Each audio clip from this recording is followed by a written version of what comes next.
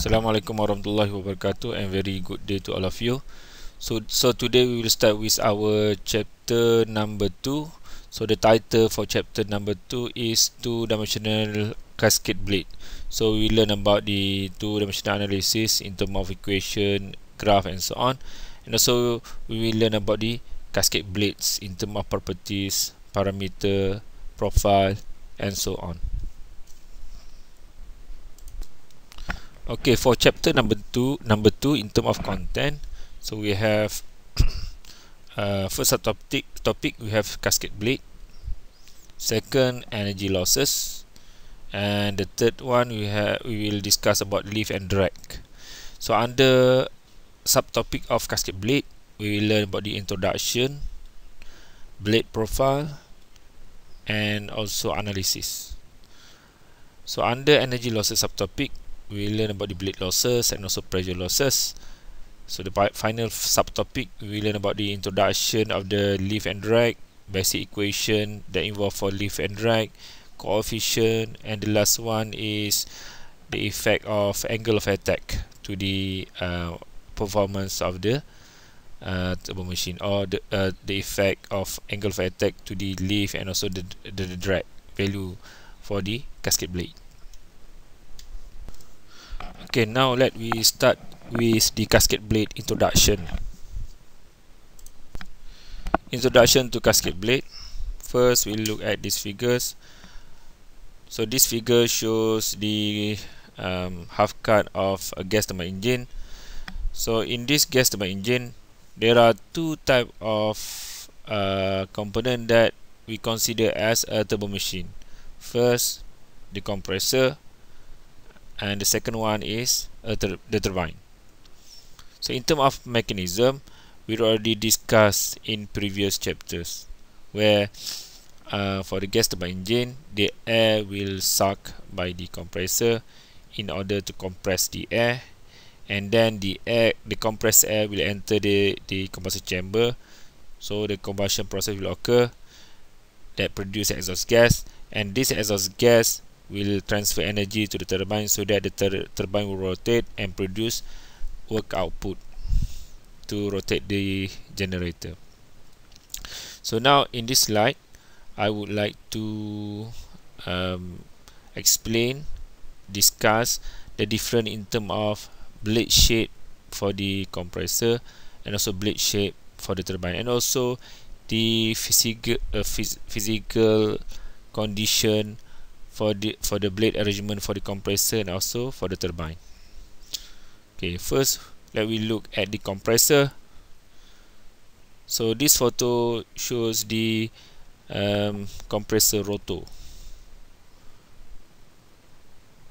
Okay, where if we redraw the cross section of the compressor blade, so we will get flat shape of compressor blade.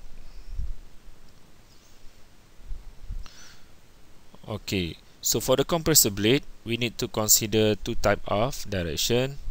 First, that represented by the yellow color arrow, represent the rotation direction of the compressor rotor.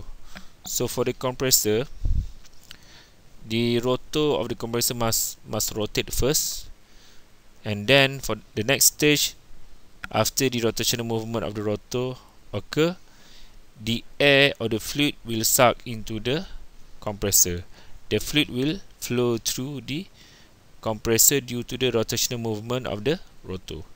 Then we need to consider the second flow that we call fluid flow direction, that represented by the red color arrow. Okay, next for the turbine. So the photo shows the turbine rotor, and clearly we can see the difference in terms of shape of the compressor blade and also the turbine blade. So if we redraw the cross section drawing of the turbine blade, so we will get a curved shape of turbine blade. And also for turbine, we need to consider two types of direction. First, the fluid flow direction that represented by red arrow color. So for the turbine, so we need to, the turbine must receive energy from the fluid, which is referred to the exhaust gas that produced from the combustion chamber. Then after the fluid flow through the turbine, so the turbine will rotate, and then we need to consider the second flow, which is represented by the yellow color arrow. So the arrow represents the rotational movement of the rotor. Okay, so that's the difference in terms of blade shape, and also the physical condition for the compressor rotor and also turbine rotor. Okay, so for the different type of arrangement of the turbine and also for the compressor, the operation of any turbo machine actually is directly dependent upon changes in the working fluid's angular momentum as it crosses individual blade rows.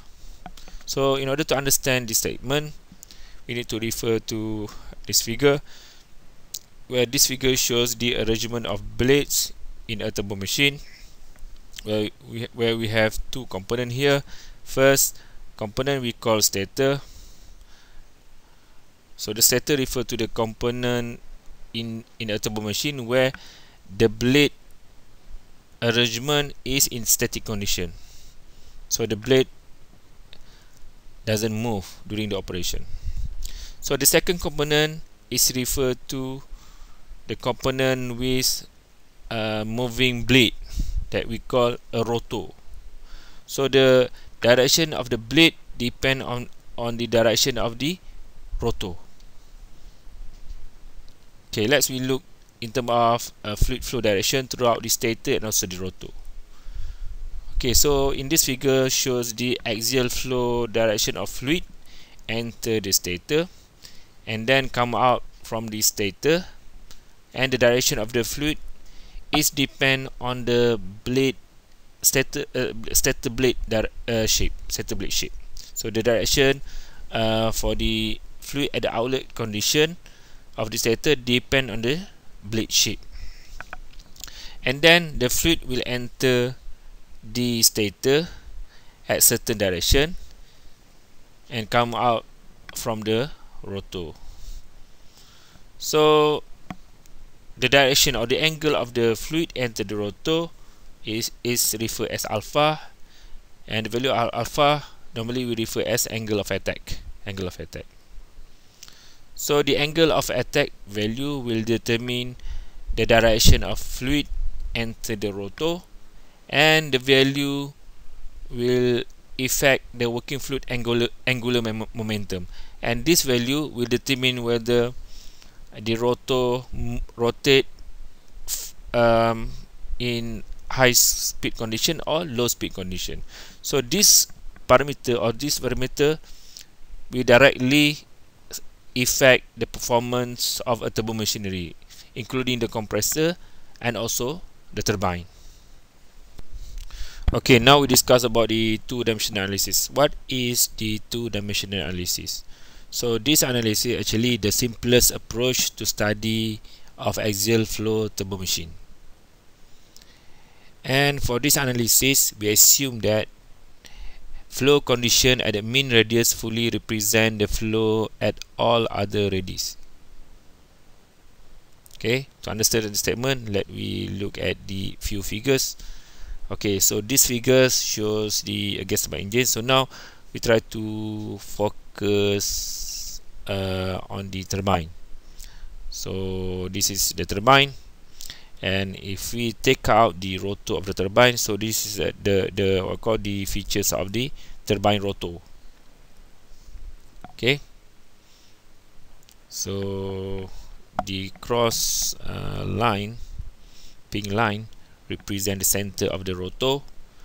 So if we take out, so this rotor actually consists of numbers of blade, and if we take out one turbine blade, we will get this kind of features for the turbine blade, single turbine blade.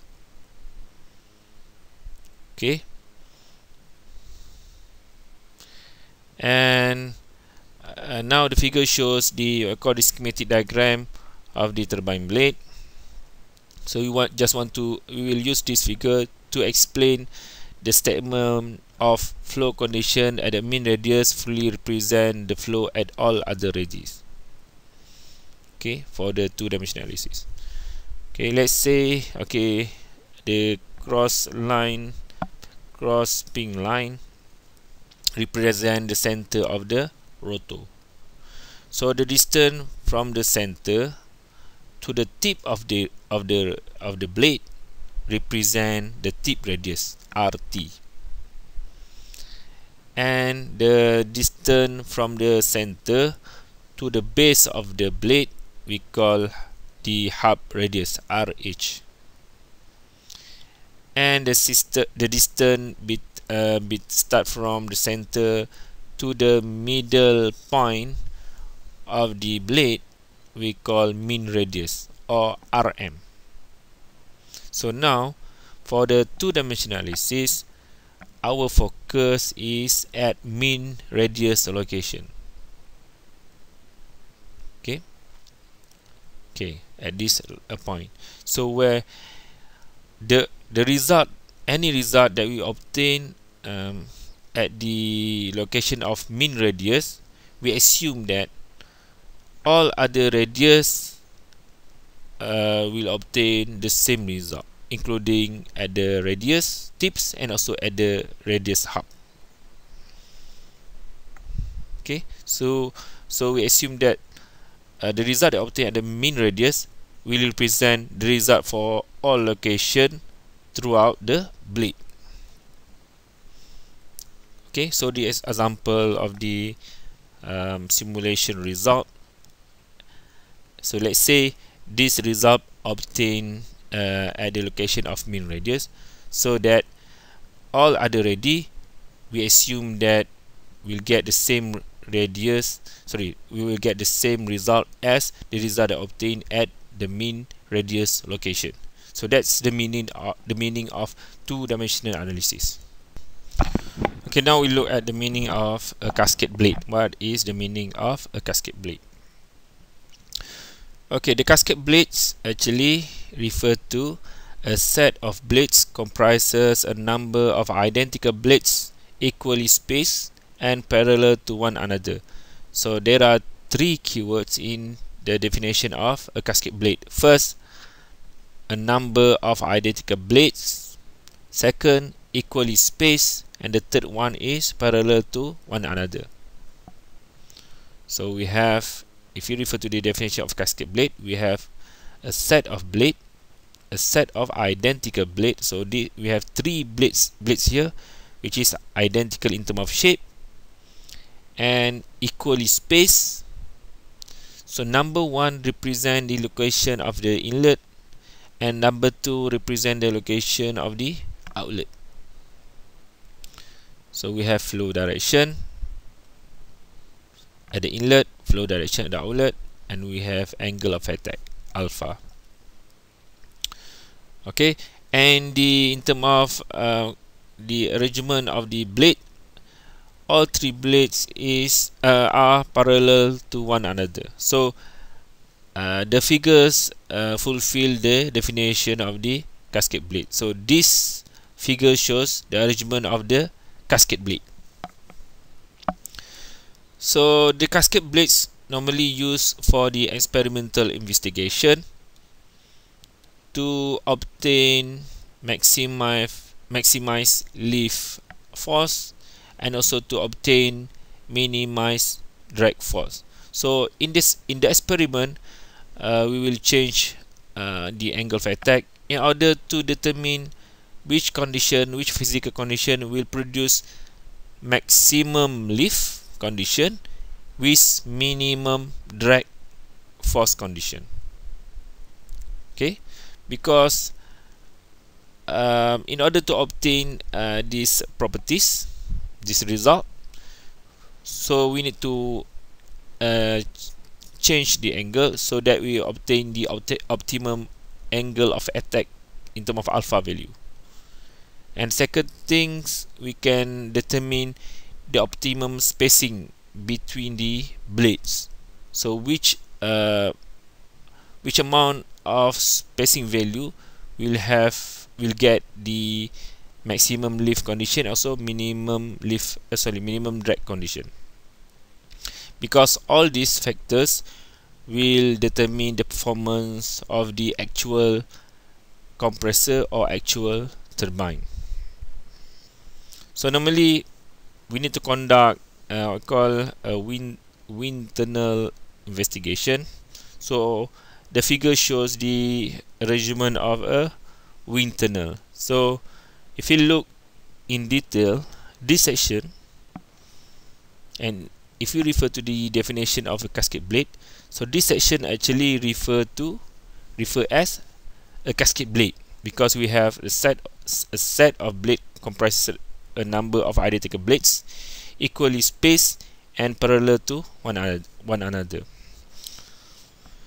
Okay, so this is the example of the result they obtained from the experiment from the wind tunnel. So the photo shows the numbers of blades. So we call the arrangement in terms of the arrangement as a cascade blade. So from the result we can see in terms of the flow direction, which part will have the laminar flow, which part will have the turbulent flow. So from the features of flow we can guess whether the arrangement, the angle of attack, whether the condition will produce more drag force or less drag force by referring to the turbulent condition of the result. Okay, and from the result also normally the cascade will attach with pressure sensor and so on, so we'll get pressure different value, and so we can see in terms of flow stream pattern in order to analyze the the drag force condition, also lift force condition. Okay, this slide will show you the actual cascade blade arrangement in a wind tunnel. So we have cross-section drawing of a wind tunnel, and we have text section that refer to the cascade blade, and this is example of the actual cascade blade arrangement in a wind tunnel. And if we take out the cascade blade, this is the actual features of the cascade blade. So we have identical shape of blade, equally spaced and parallel to one another. So we have 1, 2, 3, 4, 5, 6, 7, 8, 9 blades for the cascade.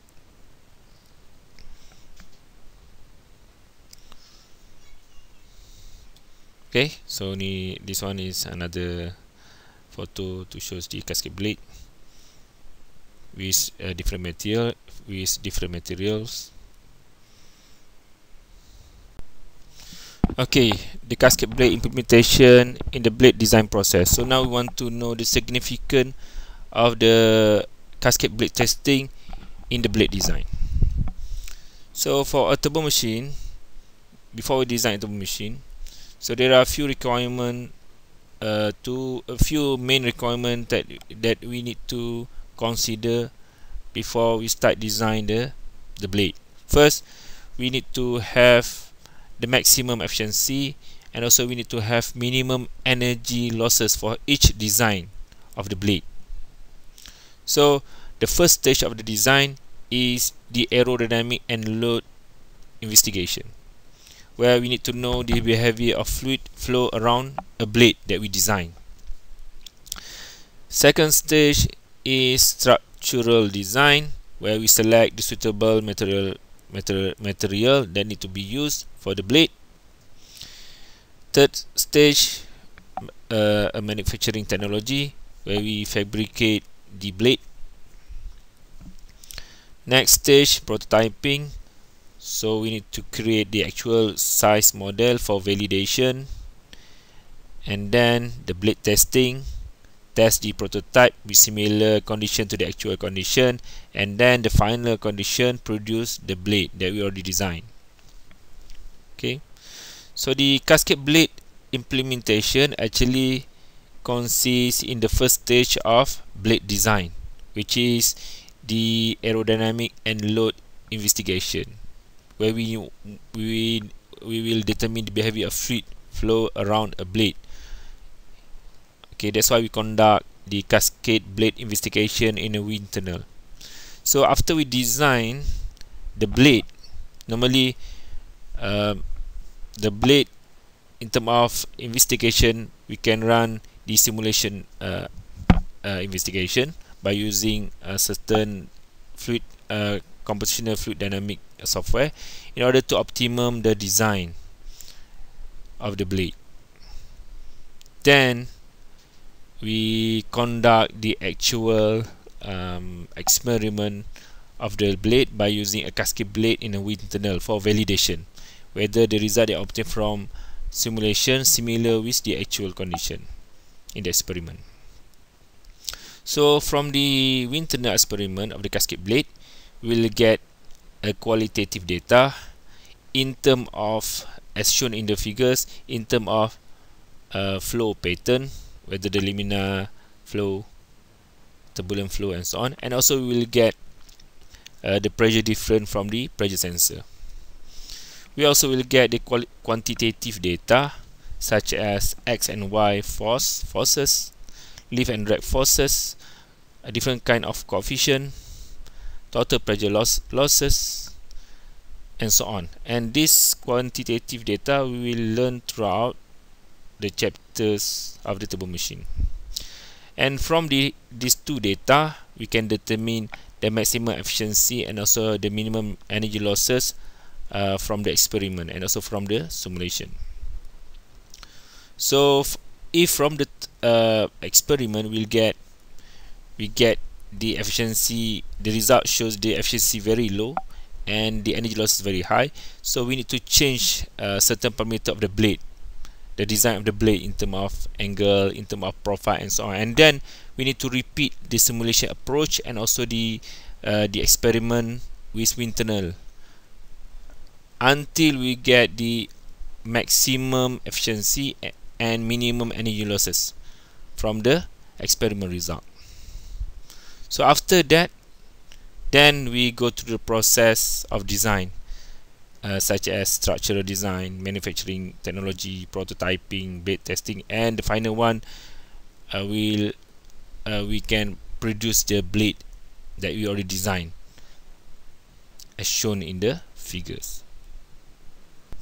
Okay, now is the time to test your understanding to the topic that we discussed just now. Okay, please answer the question below. First question: where is the main location of the blade that focus in the two-dimensional analysis? Question number 2: why do we need to conduct the cascade blade investigation? Give 2 reasons.